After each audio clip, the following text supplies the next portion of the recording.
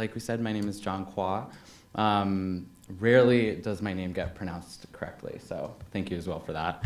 I work at Global Zero as a US field organizer, have for the last 2 years. I'll tell you a little bit about my background.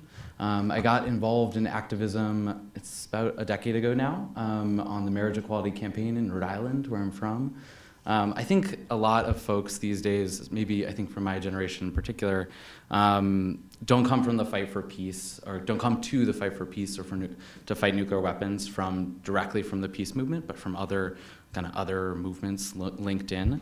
And that's my story. I got involved in organizing my community in Rhode Island because I saw a campaign that could bring about marriage equality nationwide, that could give me the right to marry my partner, and was inspired and learned how to bring together my community around social change and political change. When we won that, I went on to college, and after college went on to work mostly in the climate movement, pushing for fossil fuel divestment, helping various cities, including DC, to push for fossil fuel divestment, working in Texas and North Carolina, like Susie said, to ban fracking, as well as for common sense antibiotic regulation on factory farms. Global Zero, I'm sure y'all know, but we work to organize communities against the nuclear threat. In the past, we've built grassroots support for the Iran deal, which as of this month is incredibly at stake, I'm sure you know. And with our Race to Zero campaign, have worked to pressure 2016 candidates to have solid stances on nuclear weapons, bird-dogging them, going to their town halls, going to their events, making sure that they're public with how they propose to handle the nuclear arsenal when they're in office, and pressuring them to have better stances on those issues. And generally, I work towards this goal of eliminating nuclear weapons, not only because I think it's unacceptable in 2017, but any time to use a nuclear weapon and kill millions of people as an act of war, but also for a variety of other reasons. I think the use of $1 trillion over the next 30 years towards the nuclear arsenal, towards weapons of mass destruction, as opposed to our communities, as opposed to investments in our actual communities and our lives, is reprehensible and abhorrent, and we can't stand for that as a country. I think, thank you. Awesome. I think that money needs to go. I am very involved in the universal health care fight. I'm watching, actually politicians on both sides say that we can't afford to provide health care in this country for all. And then I'm working on this. I'm working on a $1 trillion budget for these weapons, and a Senate and a House or Congress that continue to vote unanimously in support of military budget increases. And I know that that's not the way that our country needs to go, and I know that that's not what our budget needs to look like. So we're going to do, first, before I start speaking, I know y'all have been hearing a lot of speakers today, so I wanted to do a visualization exercise. So if everyone could close their eyes, that'd be great. So you are in charge of $1 trillion over the next 3 decades, 30 years. So first think, how old will you be in 30 years?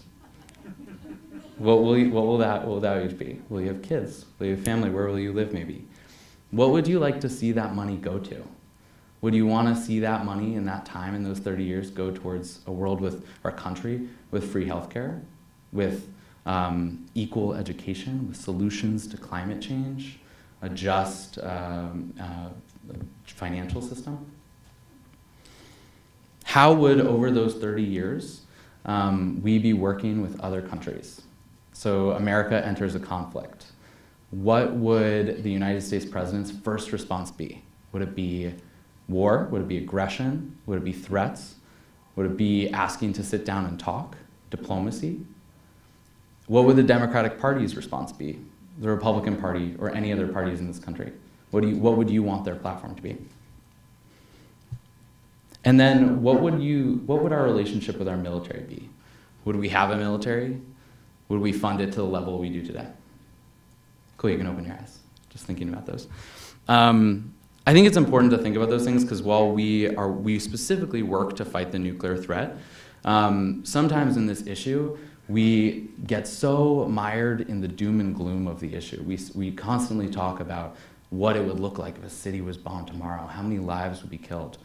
But I think as a movement, we have a responsibility right now to provide solutions for people, to make people think about what a world could look like where we didn't rely on the military as much as we do today, where we didn't spend $1 trillion on a nuclear arsenal, and where we didn't have nuclear weapons, and our Congress could put checks and balances and control a president from using a nuclear weapon. Boom. So a little bit about Global Zero and what we're working on now. I'm sure everyone here, I imagine much of this conference has been focused on what the world looks like post-2016. Ever since Donald Trump's election, I think we as well as many organizations and activists here were taken aback by what the world looks like, what organizing looks like going forward. And have done a lot of soul searching around what it will take to fight for a world without nukes under this administration.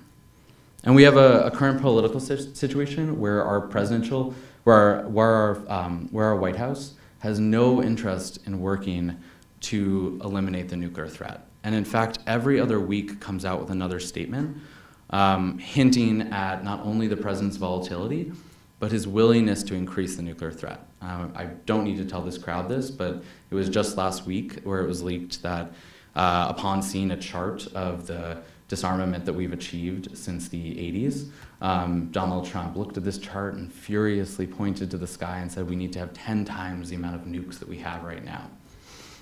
He probably isn't going to do that, right? But I think what that shows is a volatility and an inability to be the commander-in-chief that we need over that nuclear arsenal when he can say such threats like that.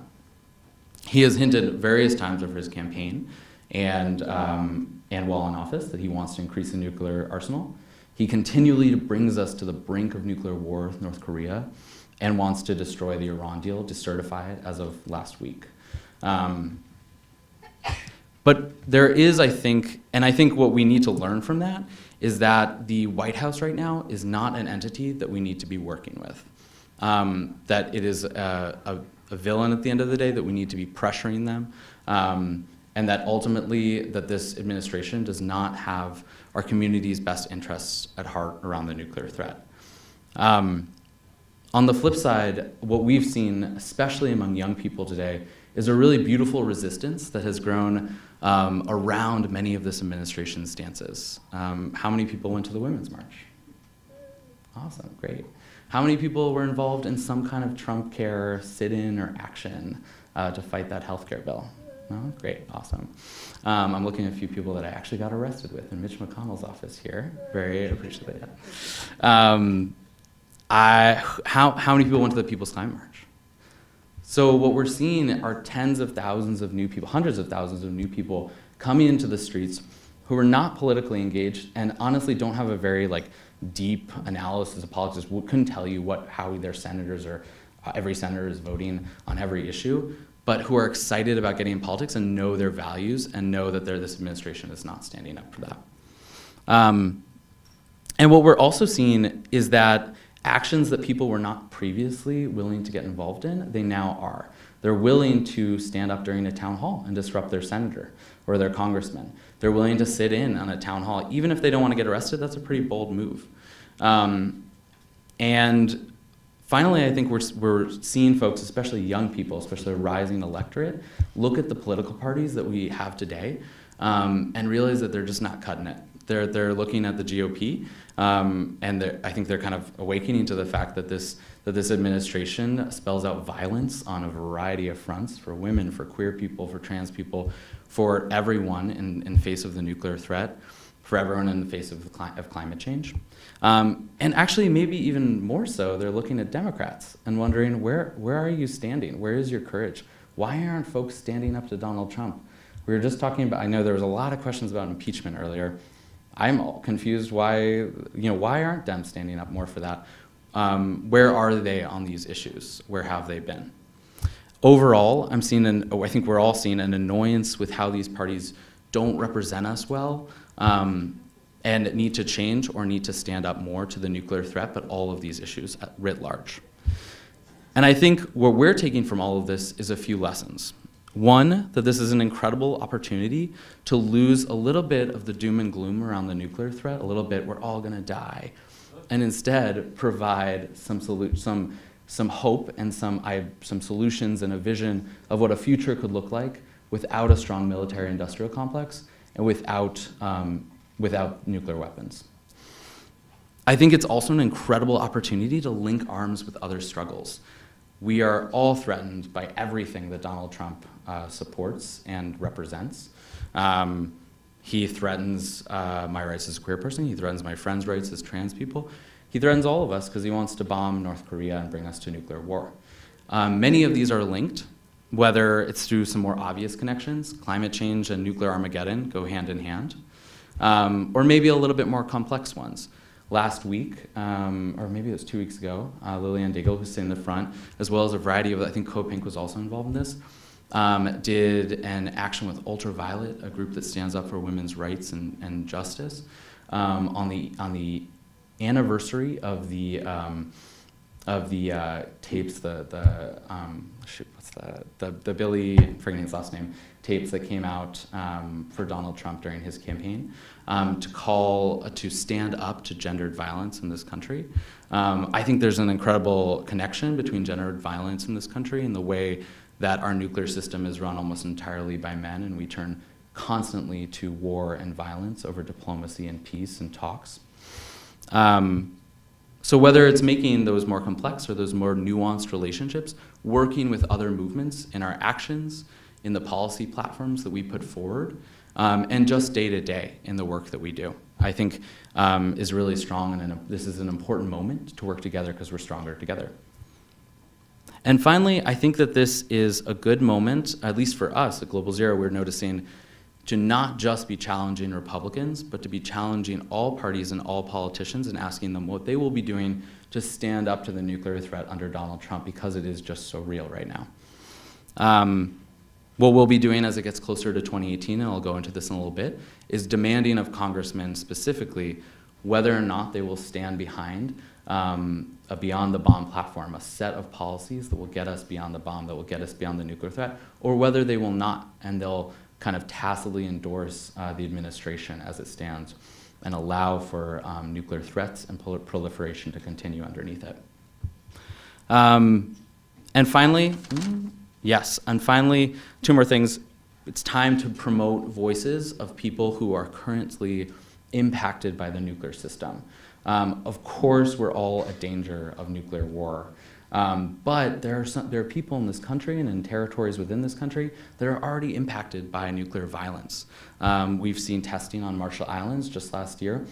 The various Marshall Islands residents brought a lawsuit to the UN, and it was declined to sue nuclear weapons states over the impact of testing in the region.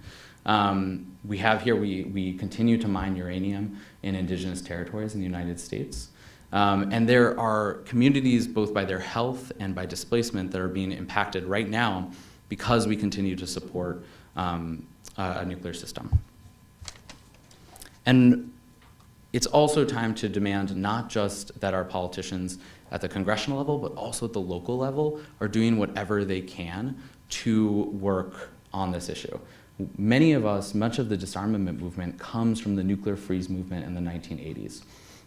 Which was so local that it was entirely based in towns and campuses that stood up by passing the freeze resolution, calling for a freeze of spending, research, and development of nuclear weapons between the United States and the Soviet Union at the time.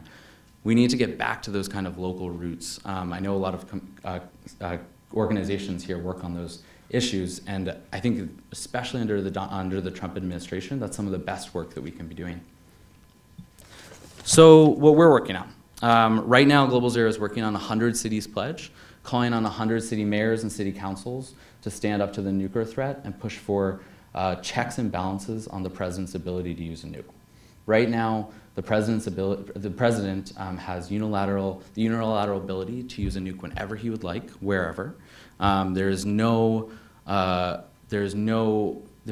place for Congress to move in on that decision and say, no, we should not be doing this. It is entirely up to the White House. There's a bill in Congress called the Markey-Liu bill, which makes it so the White House would have to go through Congress to declare it an act of war before using a nuclear weapon. But there's also other bills. Just last week, Nancy Pelosi, I was kind of shocked by this, came out saying that maybe the Democrats' party line should be a no first use policy going into 2018, that we should never first use a nuclear weapon as a strike, not retaliatory, but first use a weapon as a strike. Various other nuclear countries have this.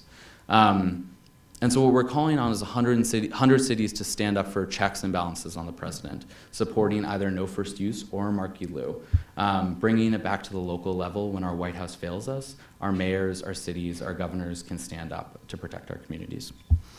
And